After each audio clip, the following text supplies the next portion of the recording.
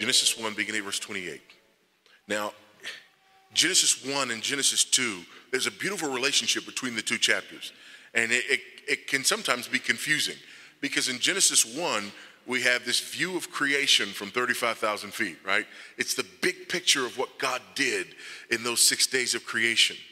And then in chapter 2, after man has already been created, male and female, we have a picture of God creating Adam in the garden from the dust and creating Eve from his side. So it's obvious that what has happened in chapter 2 is that we have backed up, slowed down, and honed in on what God is doing in the creation of man. But we also see more than that, which I'll show you. At the end of chapter 1, we have what's often referred to as the cultural mandate or the dominion mandate. And then there is a bridge paragraph, those first few verses of chapter 2.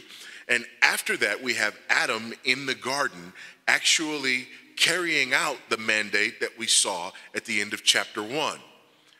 And the juxtaposition of these things is very important if we are to understand what that mandate means and what it looks like. Because so many of us, as Christians, we go, yes, the Lord, told us to be fruitful and multiply and subdue and exercise dominion, and it's great. And how do you do that? Because, the subdue and, dominion stuff. And we don't know how to answer the question. Why do you do what you do? Why do you go to work every day? Well, I go to work because, I feed my family. Okay, great. Is that all? Is that the only reason that you do it? Why do we build structures the way we build them? Why do we do anything the way that we do it? Those questions are answered foundationally right here in these two overlapping texts. So let's start. Chapter 1, beginning verse 28. And God blessed them, and God said to them, be fruitful and multiply and fill the earth and subdue it, and have dominion over the fish of the sea and over the birds of the heavens and over every living thing that moves on the earth. And God said, behold, I have given you every plant yielding seed that is on the face of the earth, and every tree with seed in its fruit. You shall have them for food. And to every beast of the earth, and to every bird of the heavens, and to everything that creeps on the earth, everything that has the breath of life, I have given every green plant for food. And it was so. And God saw that everything that he had made, and behold, it was very good. And there was evening, and there was morning, the sixth day. Now here's the bridge paragraph. Chapter 2, verse 1. Thus the heavens and the earth were finished, and all the host of them. And on the seventh day, God finished his work that he had done, and he rested on the seventh day from all his work that he had done. So God blessed the seventh day and made it holy, because on it God rested from all his work that he had done in creation. These are the generations of the heavens and the earth when they were created, in the day that the Lord God made the earth and the heavens. That was the transition paragraph. Now, verse 5.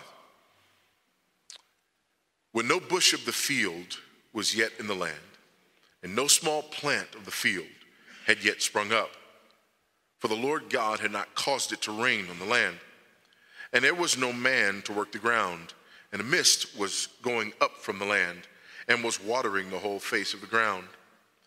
Then the Lord God formed the man of the dust of the ground, and breathed into his nostrils the breath of life. And the man became a living creature. And the Lord God planted a garden in Eden in the east, and there he put the man whom he had formed. And out of the ground the Lord God made to spring up every tree that is pleasant to the sight, that is good for food. The tree of life was in the midst of the garden, and the tree of the knowledge of good and evil. And a river flowed out of Eden to water the garden. And there it divided and became 4 rivers. The name of the first is the Pishon. It is the one that flowed around the whole land of Havilah, where there is gold. And the gold of that land is good. Bdellium and onyx stone are there. The name of the second river is Gihon. It is the one that flowed around the whole land of Cush. And the name of the third river is the Tigris, which flows around, east of Assyria. And the fourth river is the Euphrates. The Lord God took the man and put him in the Garden of Eden to work it and keep it. And the Lord God commanded the man, saying, you may surely eat of every tree of the garden, but of the tree of the knowledge of good and evil you shall not eat. For in the day that you eat of it, you shall surely die. Now, there is much here to address, but let's take these in turn, shall we? First, the idea of the cultural mandate. The cultural mandate is to the Old Testament what the Great Commission is to the New. When we think about this mission that God has given us as his church, we think about the Great Commission in the New Testament. Go ye therefore and make disciples of pantata ethne, every ethnic group, every people group, right? That is our commission. Well, the Old Testament version of this is found in this first paragraph that we looked at in Genesis chapter 1. Be fruitful, multiply, fill the earth, subdue it, exercise dominion over everything. Now, unfortunately, there are many who believe that this mandate in the New Testament has somehow supplanted, usurped, or replaced the mandate in the Old Testament. That now, as Christians, we are always and only about people hearing the gospel and coming to faith, and we have nothing to do anymore with this cultural mandate. This is why we look sort of askew at people who would say, no, we're not just establishing a Bible college. We're actually establishing a classical Christian liberal arts university. Because after all, if the only thing that matters is people learning how to repent of their sin and come to faith in Christ, why are we worried about these other things? And quite frankly, folks, this is why as Christians we have given up this other ground. This is why as Christians we haven't been interested in the rest of the world. This is why as Christians we have so limited ourselves and so limited our focus and so limited our influence and the fruit that we have borne, because we have forgotten about this other mandate that I'm going to argue has gone absolutely nowhere. It is still our mandate today. But how do we carry out this mandate? The connection of these three movements answers that question. First, I want us to see work and why we work. And again, we could spend a month worth of Sundays just talking about work and how we do it and why we do it. But we won't do that because we only have the time that we have remaining here. But work, why do we work? And some of you may have caught it already in that transitional paragraph. Chapter 2, verse 1, thus the heavens and the earth were finished, and all the host of them, and on the seventh day God finished his what? What? He finished his work. On the seventh day God finished his work that he had done, and he rested on the seventh day from all his what? Work that he had done. And in case you didn't get it the first two times, so God blessed the seventh day and made it holy, because on it God rested from all his work that he had done in creation. Now go down with me and look at chapter 2 and verse 15. The Lord God took the man and put him in the Garden of Eden to work it and keep it. Folks, work is not a product of the fall. Work is a product of creation. In fact, creation is first a product of God's work, and then our work is a product of God's creation. God is now in the business of the work of redemption and the work of recreation.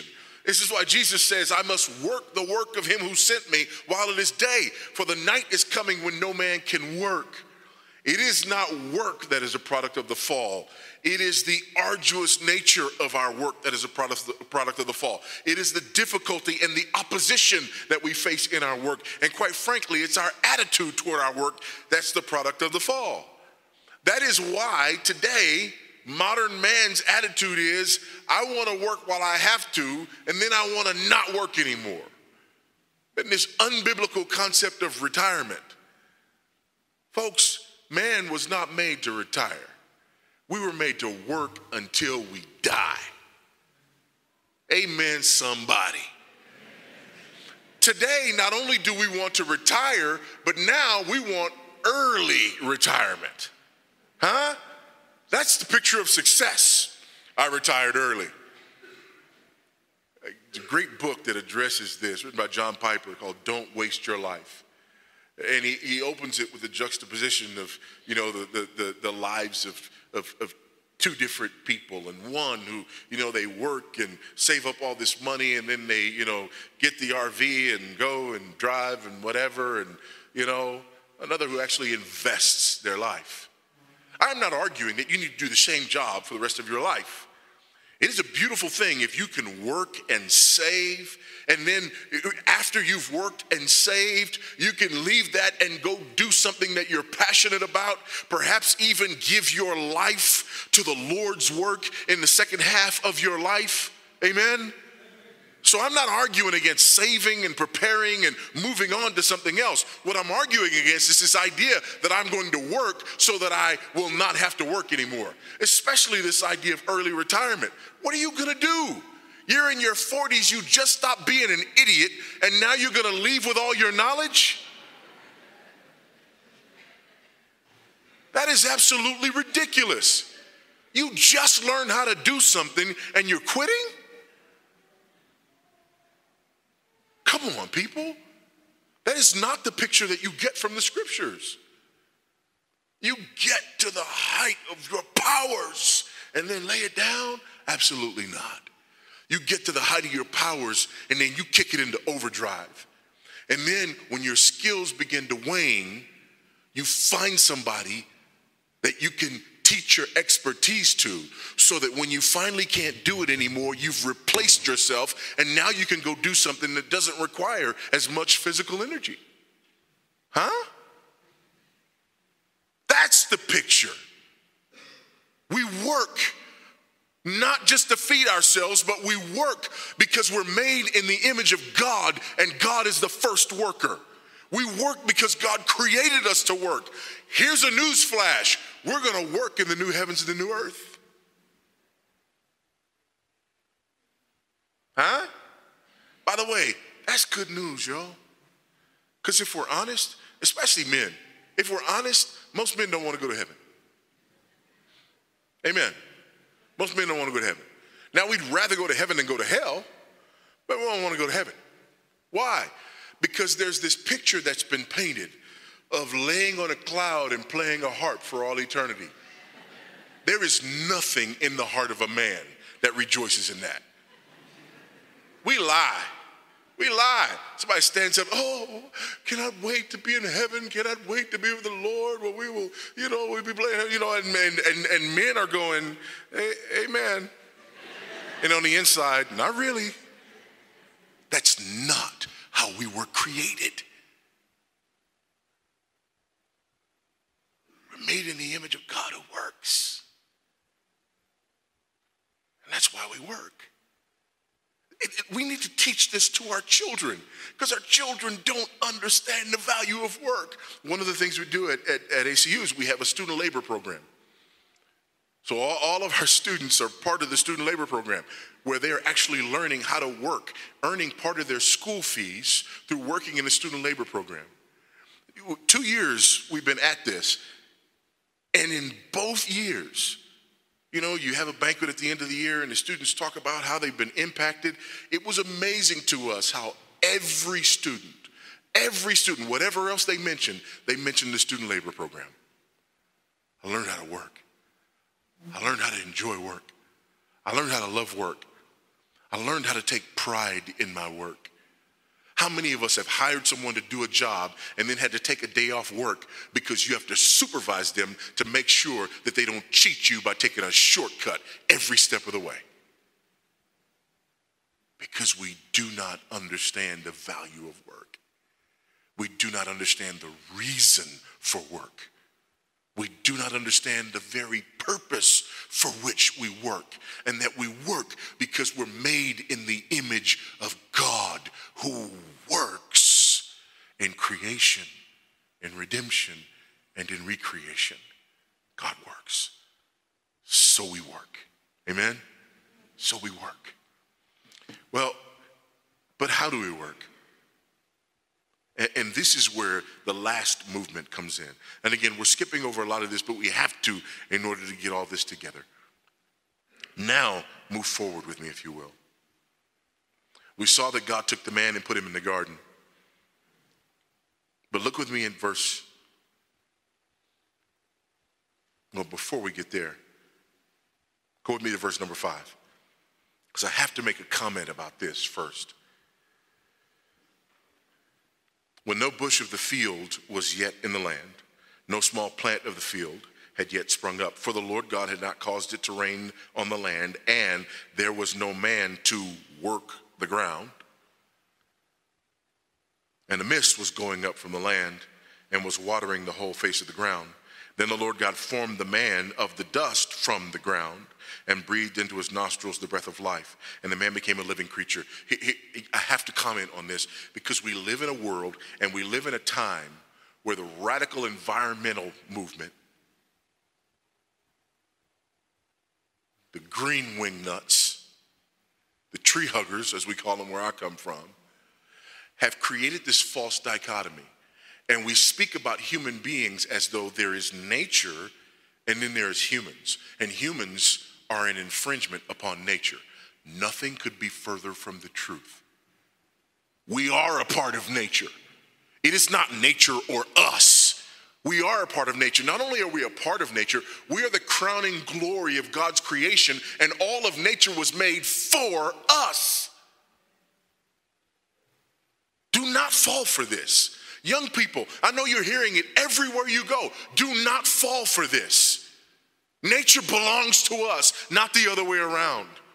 This is why our stewardship of it is so important. Listen, nature is more productive because of us, not less. What else contributes to nature like we do? Huh? You let this plot just go. And is it going to become more beautiful and more productive or less? It's going to be less. So don't buy this false dichotomy. Don't buy it. We are the crowning glory of it. Listen, we are part of nature. Why do you think that we can go and take plants and from them derive medications to treat us? Because we're made from the same stuff. That's why. That's why there's a symbiosis, as scientists call it, between us and the rest of nature. Why can we eat the plants? Because we're made of the same stuff. Why can we eat the animals? Because we're made of the same stuff. Therefore, we can process it. It's not nature versus us. Amen? All right. That was extra. Now let's get to this. Verse 8. The Lord God planted a garden in Eden in the east, and there he put the man whom he had formed. And out of the ground the Lord God made to spring up every tree that is pleasant to the sight, good for food. The tree of life was in the midst of the garden, and the tree of the knowledge of good and evil. These three trees are essential. These three categories of trees are essential. Because we know that we work and why we work. We work because the God who works made us in his image. Amen? We know where we work. We work here in God's creation that he made for his glory, right? But how do we work? And why do we work? This is the question that we have to answer, the how and the why. And these three categories of trees answer this question. Now, there's some obvious answers, and we'll get to those and flesh them out. For example, it wouldn't take Adam long to figure out, there are things here that give me food. Okay, I'm here to work the garden and take care of it. I have to take care of these things that give me food so that they can continue to give me food, right? Excellent. All right, great. That's why that's there. This tree of life, tree of the knowledge of good and evil, that's there. God's going to explain that to him and all that. But here's the thing, and this is the moment for me that's the aha moment. And this is what separates cultures, by the way. That tree over there, I don't see any fruit on that tree. Well, Adam, that's because I didn't make that tree for fruit. Huh. Then what good is it? It's beautiful.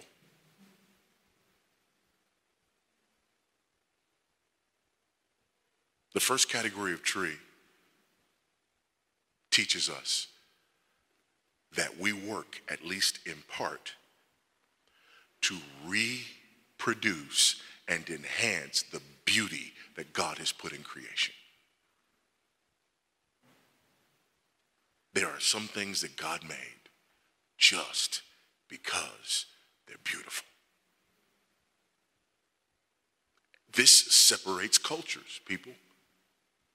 There are many cultures in the world that don't do things because of aesthetics. They don't do things because of beauty. But we're made in the image of God. This is the difference. We use this illustration of the bridge, right? I have to get from this side of the river to the other side of the river. And in many cultures, it's just, okay, fine. We have to get from here to there. What do we have? We got some rope. We got some vine. Just take that across, grab that, crawl across. Fine, we got to the other side. And then there are cultures that build bridges that are so beautiful that you'll go 100 kilometers out of your way just to drive across it. Huh? What is that difference? And here's the amazing thing that just my eyes were open to even before we came to live here. I couldn't wrap my head around it. That there is among Black Africans throughout this continent an absolute unwavering belief in the superiority of white people. It may not be stated, but it's believed. And so you come into a building like this and you go, white people. You see something that works, white people. That is not the answer. When you see things that reflect the beauty of creation, what you are seeing is not the superiority of an ethnic group, but what you are seeing is the result of the deep impact of the gospel and a biblical worldview where we understand that there are some things that God created just because they're beautiful. And we go out of our way in order to reflect that beauty and express that beauty. Not just in what we put on ourselves. Most cultures will do that, right? Things that we'll put up things on ourselves that are colorful or whatever. But even in the homes that we live in the churches that we build, what does that look like? Let me give you an example. If you have ever been in nature, and if you were riding, for example, down the Amazon River, one of the things that you would see that God does in nature is that when there are trees on two sides of something, eventually those trees grow and they're designed to sort of reach toward each other. And as you ride through, there'll be a natural canopy where the branches of the tree will reach toward the branches on the other side. And it will automatically cause you to look up in awe. That's not there because it's what white people do. That's not there because it's what Westerners do.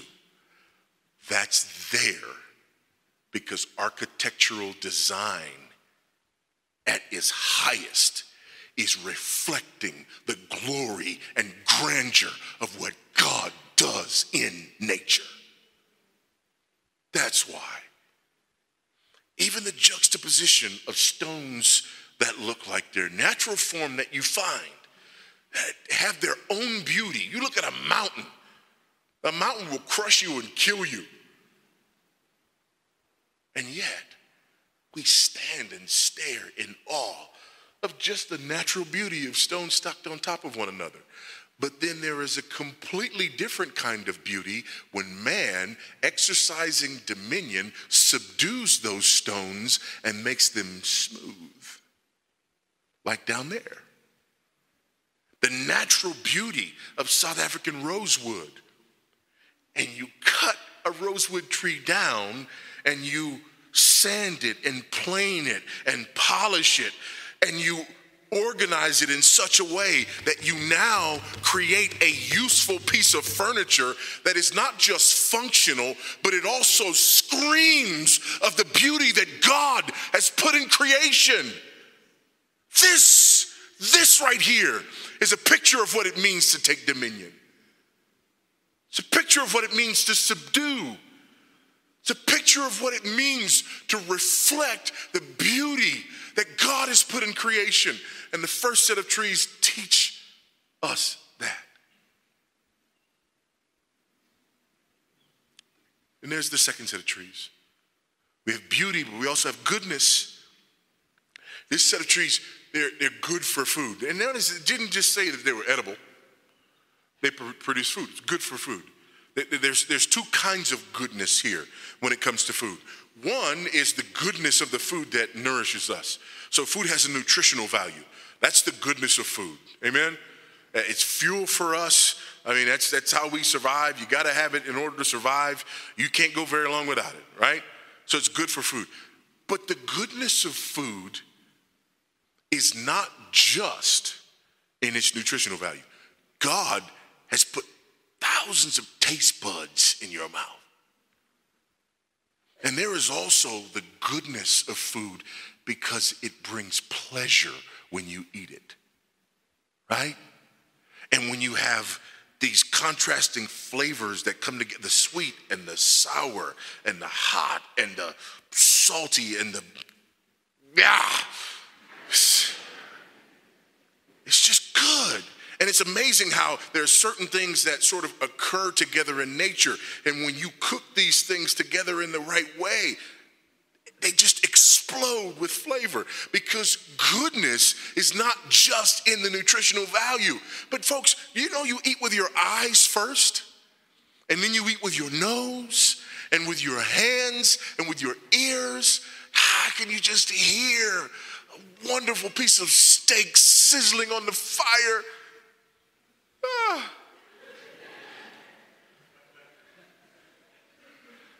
What time do we eat? See, this is also goodness.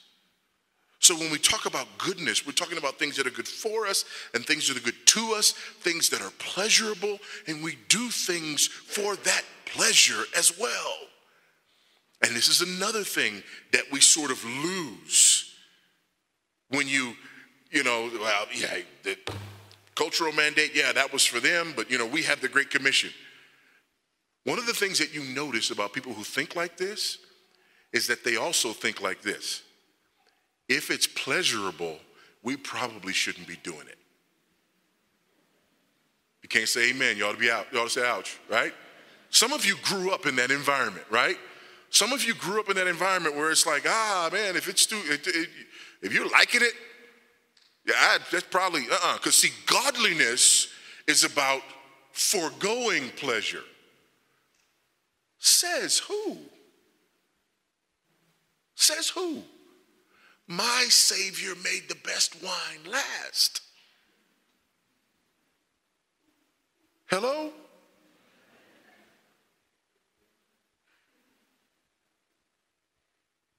Goodness.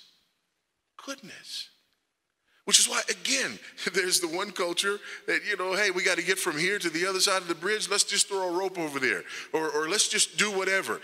There's no sense of the goodness of that. By the way, here's what goodness also does for us. Because it's good for us and good to us, we cultivate it in such a way that we can continue to enjoy it. That's the difference between a culture that cultivates plants and cultivates animals for long-term enjoyment, and those who think nothing of it, that'll hunt something into extinction or eat all of it and then starve the next year. These are biblical concepts. Let's make a bridge. Fine. Let's make the bridge. Let's just functional, get across there. Terrible materials. It's not beautiful. And we're probably going to have to replace it in a few months or at most a few years because we did not pay attention to goodness. This is not white. This is not Western. This is not cultural. This is biblical. Amen? There's another set of trees. Tree of the knowledge of good and evil. The tree of life. What do these trees teach us? These trees teach us truth.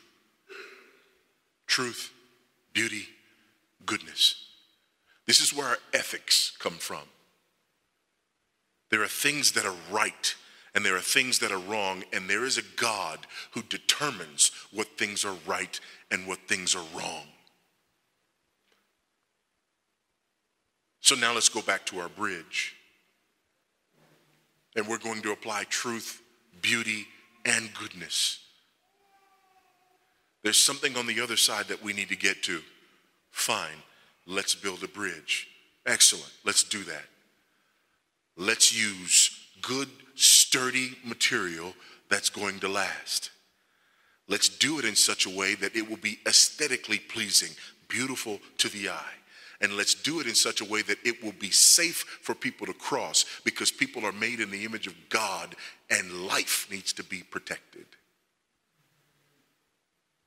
That's why we need universities that don't just teach pastors, but also teach architects, engineers, lawyers, doctors, because no matter what you do, truth, beauty, and goodness must guide all your work.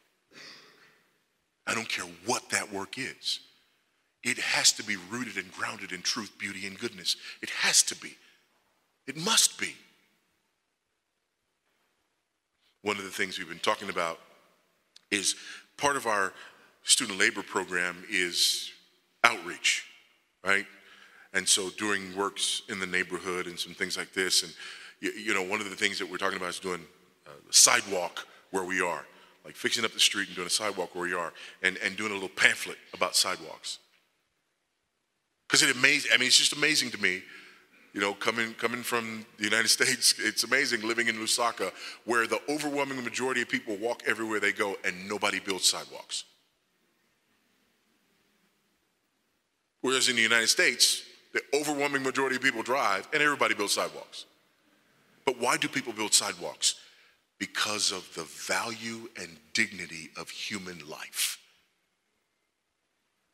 A culture that doesn't build sidewalks is a culture that is not expressing the value and dignity of every human life and the responsibility that we have to protect it. And so, we build a whole flyer. Why is it? Why is ACU putting in a sidewalk? Here's why. Because here's what sidewalks say. Truth, beauty, goodness. But there is a connection between these two, between our Great Commission and this cultural mandate.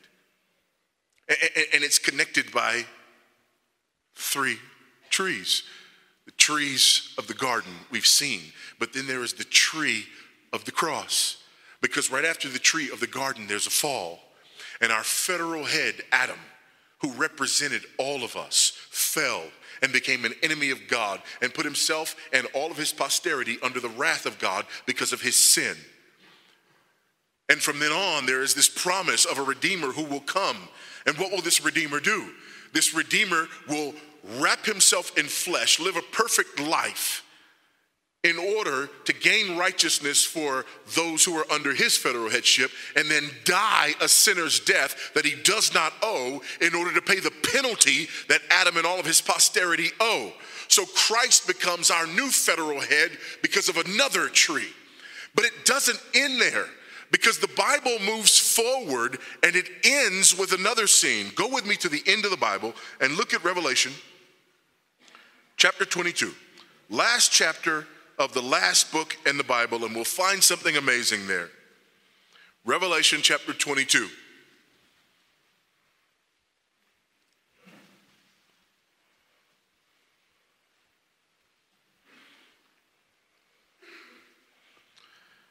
Then the angel showed me the river of the water of life, bright as crystal, flowing from the throne of God and the Lamb through the middle of the street of the city.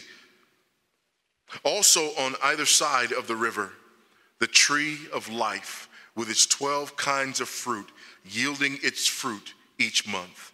The leaves of the tree were for the healing of the nations. By the way, what happens when you put a huge tree on either side of a river and give it time to grow? They will reach out for each other.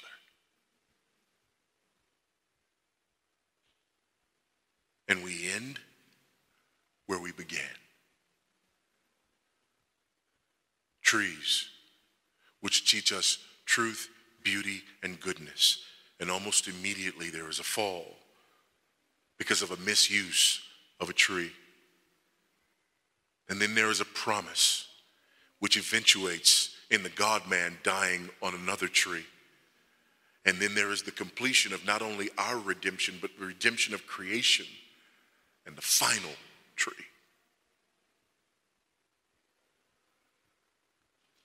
You see, the gospel is not just about us escaping the penalty of our sin. It is about us being made new from the inside out. Because the fall didn't just alienate Adam from God. If you read the curse in chapter 3, now all of a sudden the ground is cursed. There's thorns and there's thistles, and there is the sweat of his brow. The fall also alienated man from creation. So now creation, according to Romans chapter 8, is even groaning for its redemption. So now the God-man, Christ, our new federal head, comes. And he dies on a tree, and we come to repentance and faith in him. And not only does he renew our relationship with God, but he also renews and restores our relationship with creation itself. So that Christians now are not only changed inwardly, but we're changed outwardly, and our very environment begins to reflect the newness of the man within. Beyond that, the Bible says that God is also about the business of creating through the souls of men a dwelling place for God. So this building motif is carried throughout until we get to the New Jerusalem, which is another building that is yet to come. So as we build things like this, we are also expressing outwardly an inward yearning that God has put into us for the building that is yet to come, that we will inhabit and be a part of. Do you see? Do you see how all of this is connected? You see why you can't separate the saving of your soul from the way that your saved soul interacts not only with God, but with your fellow man and with everything else around you? Do you see why we can't just take a job and go to work just to get a paycheck? Do you see that?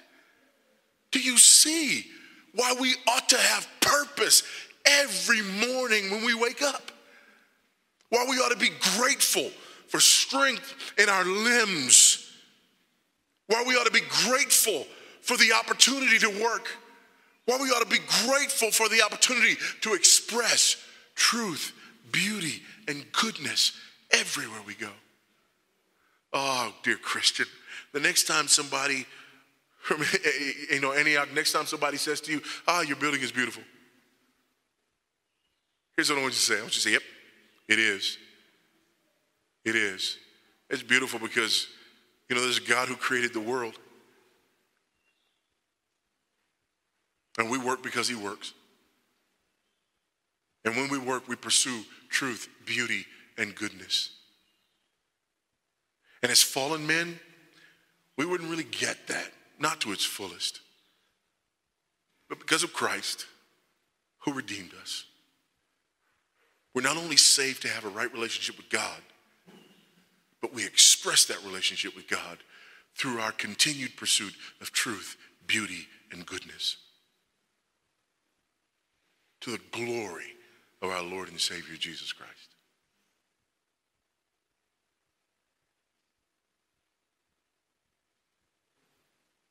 I don't know about you, but that's a lot better than, yeah, thank you, it is nice.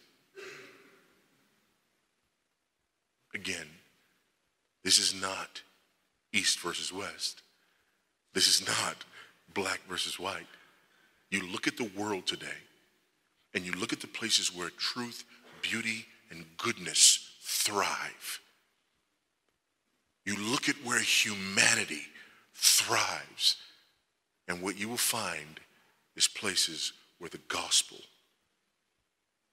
has had free, broad, deep, and lasting influence and impact. And where people have thought deeply about issues like this and actually applied it to the way that they did everything. Truth, beauty, goodness. Let's pray.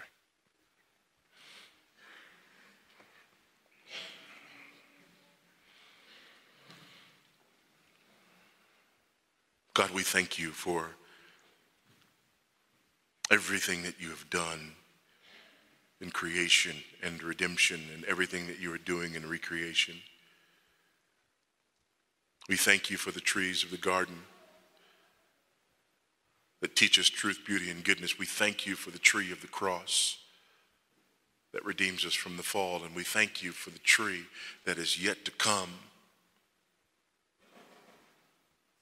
that we will enjoy for all eternity. Grant by your grace that we might embrace these truths and be embraced by them.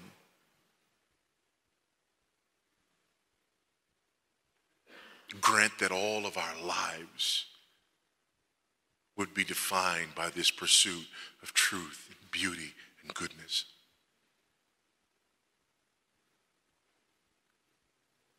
And grant, Father, that as a result of it, people will see your church and recognize not only our inward spiritual change, but this outward manifestation of it that says we're different.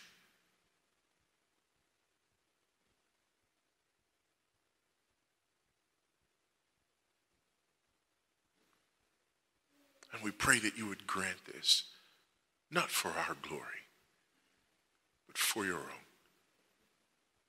And we pray this in Christ's name. Amen.